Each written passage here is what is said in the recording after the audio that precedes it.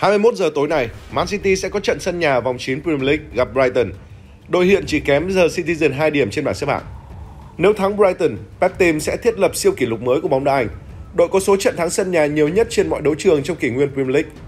Trong cuộc họp báo trước trận, huấn luyện viên Pep Guardiola đã nói rất cụ thể về tình hình nhân sự của đội, về Kevin De Bruyne, Rodri, Stone, Canvin, về cuộc đua Ballon d'Or năm nay giữa Erling Haaland và Lionel Messi, và tất nhiên là cả về huấn luyện viên đối thủ Roberto De Zerbi. Nào các anh chị em The Citizen hãy đăng ký kênh, bấm rung chuông, like mạnh các sản phẩm của Man City Homie để cùng chúng tôi bước vào cuộc họp báo của Boss nha. Về tình hình nhân sự của Man City trước trận đấu với Brighton, Boss cho biết, trừ Kevin thì tất cả đều ổn. Tất nhiên, tôi hiểu Kevin rất thất vọng vì không được thi đấu, vì cậu ấy muốn khỏe mạnh, vì cậu ấy không muốn phải rời xa sân cỏ nhiều đến như vậy. Quá trình hồi phục của Kevin đang tiến triển tốt, nhưng hiện tôi chưa thể nói với các bạn khi nào cậu ấy có thể trở lại. Đó là vấn đề của thời gian. Riêng về tình trạng thể lực của John Stone, Pep nói thêm thế này. Chúng tôi có hơi lo lắng khi Stone được triệu tập đợt này. Tôi đã nói chuyện với Gareth, mối quan hệ giữa tôi và anh ấy trước này luôn tốt. Chúng tôi đã trao đổi cụ thể về trường hợp của John. Tôi nói về sự lo ngại của mình khi Stone gần như không thi đấu một trận nào trong suốt 2 tháng qua và những rủi ro có thể xảy ra khi cậu ấy thi đấu các trận quốc tế. John rất quan trọng với City. Chúng tôi rất vui nếu cậu ấy được thi đấu một số phút ở cấp độ đội tuyển, bởi đó cũng là một cách để John tái hòa nhập sân cỏ. Nhưng nếu cậu ấy tái phát chấn thương thì sao? Gareth nói với tôi rằng ông ấy hiểu vấn đề của John, đồng thời khẳng định đội tuyển sẽ chăm sóc cậu ấy thật tốt và sẽ sử dụng cậu ấy hợp lý nhất có thể. Gareth đã giữ đúng lời hứa của mình và thật tuyệt khi John hoàn toàn ok khi trở lại. Về Rodri, Pep khẳng định Rodri là cầu thủ tuyệt đối quan trọng đối với tôi và đối với toàn đội, nhưng cậu ấy sẽ phải rút ra bài học tốt nhất từ tấm thẻ đỏ trước Nottingham. Về chuyện này thì tôi muốn nhấn mạnh, nếu trọng tài phạt thẻ với 2 pha phạm lỗi trước đó nhằm vào Rodri thì có lẽ cậu ấy đã không bị đuổi khỏi sân. Tuy nhiên điều quan trọng là bất chấp điều gì xảy ra, chúng ta phải biết kiềm chế, phải biết đối mặt với nó, đứng lên và tiến bước.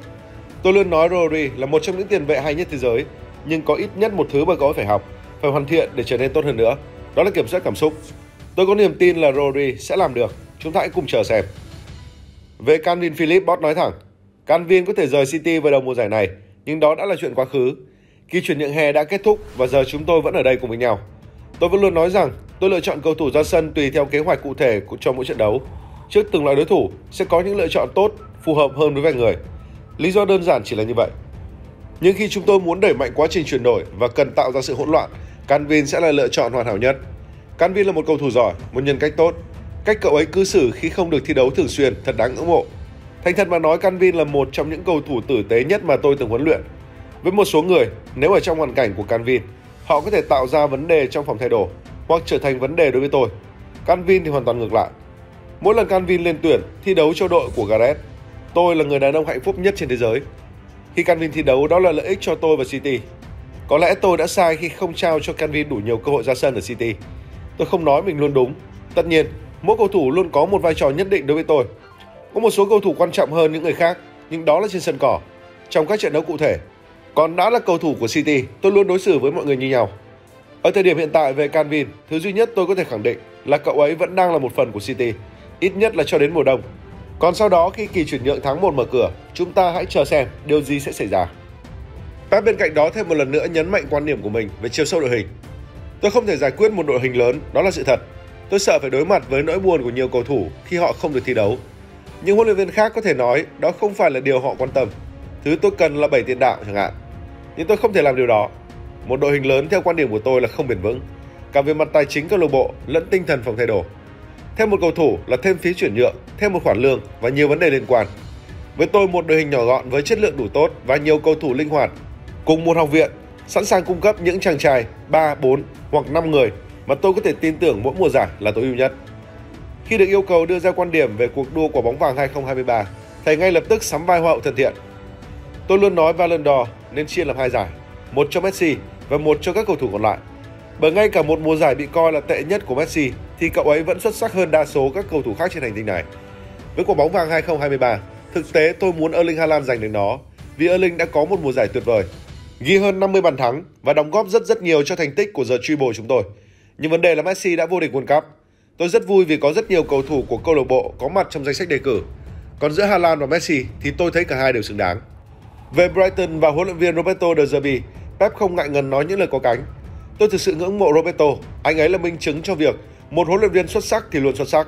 Không quan trọng bạn làm việc ở câu lạc bộ nào, lớn hay nhỏ, hay có sở hữu trong đội hình những cầu thủ xuất sắc bậc nhất hay không?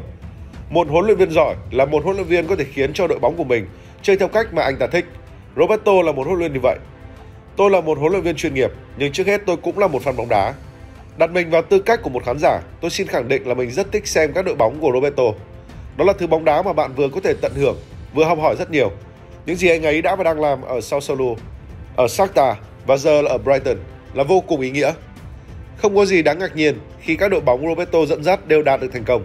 Vì đơn giản Roberto là một huấn luyện viên xuất sắc và cực kỳ kiên định với phong cách của mình. Cái hay trong cách Brighton triển khai bóng đó là họ luôn biết cách đưa bóng tới đúng vị trí mà họ muốn. Ai sẽ là người di chuyển để hút bóng, ai sẽ là người nhận bóng, ai sẽ là người tự do tấn công vào các khu vực có giá trị cao.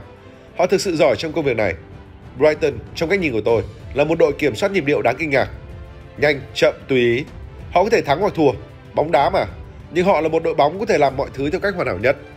Trận đấu ngày mai sẽ cho chúng tôi thấy rõ hơn Brighton là một đội bóng khó chơi như thế nào và Roberto là một huấn luyện viên giỏi như thế nào. Đấy chắc chắn sẽ là một bài test lớn mà chúng tôi phải đối mặt ở mùa giải này. Về thông tin từng nói với ba cầu thủ Brighton sau trận Man City hòa 1-1 tại sân Amex hồi tháng 5 về việc De Zerbi sẽ là huấn luyện viên tiếp theo của The Citizen, Pep cho biết: "Tôi không nhớ mình có nói điều đó hay không. Có thể có, nhưng tôi không chắc lắm. Trí nhớ của tôi ngày càng tệ đi thì phải. Về chuyện ai sẽ là huấn luyện viên Man City sau khi tôi rời đi, xin nói thẳng đó là không phải việc của tôi. Nhưng nếu chủ tịch câu lạc bộ hỏi ý kiến tôi sẽ đưa ra quan điểm của mình. Nhưng đó không phải việc của tôi. Tôi không phải giám đốc thể thao. Tôi không có trách nhiệm phải làm điều này. Tuy nhiên trong trường hợp tôi phải chia tay câu lạc bộ tuyệt vời này, tôi muốn nói rằng City hãy tiếp tục với các kế hoạch và ý tưởng bóng đá như hiện tại, như những năm đã qua. Đó là về quy trình thực hiện, về loại cầu thủ mà câu lạc bộ cần có, về đường hướng phát triển bóng đá trẻ của học viện. Bạn có thể thắng hoặc bại, nhưng bạn phải là một câu lạc bộ ổn định. Đó là lời khuyên của tôi dành cho câu lạc bộ này."